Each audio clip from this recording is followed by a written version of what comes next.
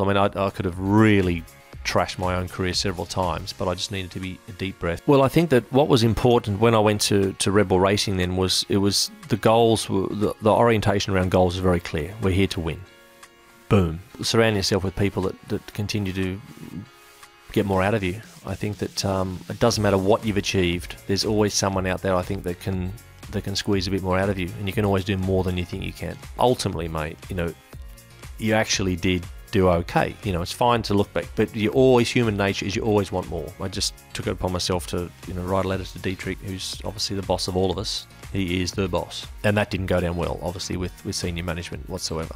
It's a long way to go back to Australia with your tail between your legs, and it's like I haven't even sort of got started yet. Average is easy, that's why it's popular.